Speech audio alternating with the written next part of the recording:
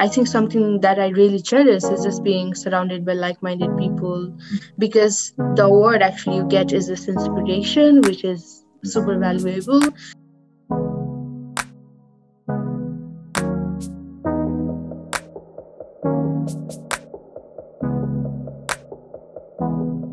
Right. We're gonna move into our last segment of our episode. Ideally, we've got the sporadic 10 questions. Ideally, they lighten up the mood. It's just to get to know you as a guest. Before we tie it up and end up, we've got 15 minutes left. So yeah. So right. Question number 1. You can answer first that comes to your mind. It's a safe space. Right. Cranberry or apple juice? Cranberry. Okay. What's your favorite song? It's right now Imagine Dragons' Believer. Oh wow, I actually don't know that song. Wow. Yeah. Question number 3. What's your favorite TV channel? Oh, can I say Nat Geo? National Geographic. Wow. Why is it your favorite? I remember I have like kind of stopped watching TV right now. Yeah. But when I was growing up, me and my father, we used to watch a lot of just animal shows, seeing lions and like. But it was just a great bonding event. Same actually. National Geographic, Discovery, the Animal Planet. Wow, this is so interesting. Right. What are you most afraid of? I'm really afraid of heights. So, like if I go really high, I feel like somebody's going to push me. But at the same time, it's not really true when it comes to my career. Yeah. I like to be ambitious. Yeah. Wow. Question number 5. If you had to mention 3 people who you consider to be role models for you, who would they be and why?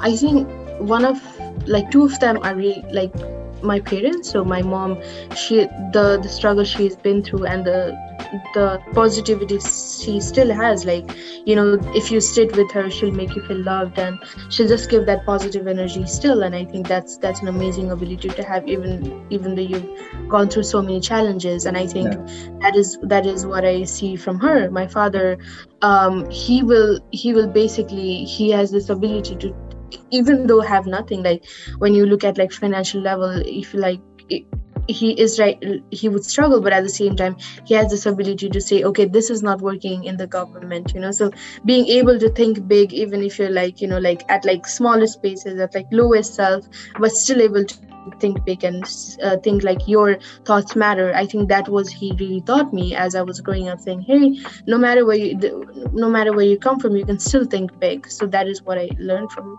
him.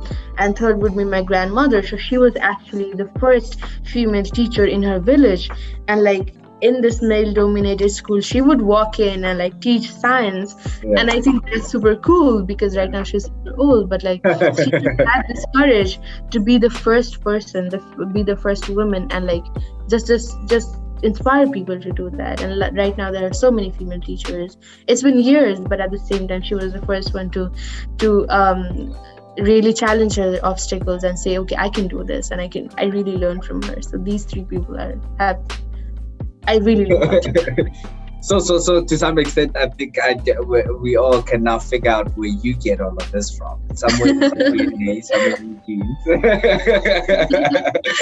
Right, which is actually quite interesting to what you spoke about earlier on about knowing your roots and sticking to your roots. Like actually quite interesting. You learn so much from where you come from. Right, yeah. Question number 6. If you could win any award, what would it be and why? I think I would like to. Oh my God, this is so. You actually win this? You actually give me something after this? I think I would like to have conversations. I think it's not an award, but I think something that I really cherish is just being surrounded by like-minded people, because the award actually you get is this inspiration, which is super valuable. This push that you get. I remember the conversation I had with you at Raise, and I remember the conversation I had with all these people who are trying to bring change around the world. And I think it's the energy that you get after that, and you're like, okay, I also want to do something. Yeah. So, yeah, that. Yeah. Wow. What is your favorite cartoon character growing up?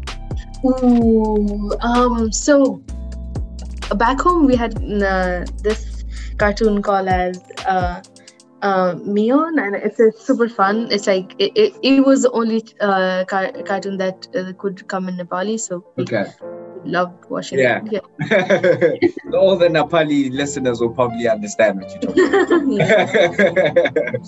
Wow. What's the name of your favorite movie? Ooh, I recently. Oh, okay. So it would like, since I'm like super moved by social justice, I enjoyed The Parasite a lot. I enjoyed The Platform a lot. Yeah. And also there's I think, if I'm getting the name right, it's called Minari. So I think I'm really looking forward to watching that, though I've never watched it. Yeah. What did you eat for breakfast this morning?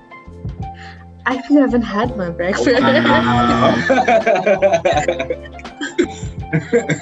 But I'm going to an Indian restaurant. Yeah, but I'm going to an Indian restaurant after this. I'm super excited. Ooh, wow, look at you. Nice cuisine. Good thing. Right, last question. Name 2 things that you have on your bucket list. Okay, so I want to travel a lot because it gives you exposure to different communities and cultures, and how people have actually ended up being in the places that they have, and also just meeting a lot of people. This one of the country, I don't exactly remember the name, but it has like a human library where people sit and they talk about their stories, and you can actually go and talk to them. So you basically are like accessing their stories and their life, and it's not like big celebrities, just like people who have like common stories, but at the same time the way you see it is really different. I think I want to actually go to that country and be this sign up for the library and see what it actually feels going there. But yeah, just signing up to the previous things I mentioned, like you can actually take inspiration from anything. It's just like how you vision things and how you look into things, but everything can be super inspirational. It doesn't have to be something elite or something big all the time. Wow, great. Wow, thank you so much.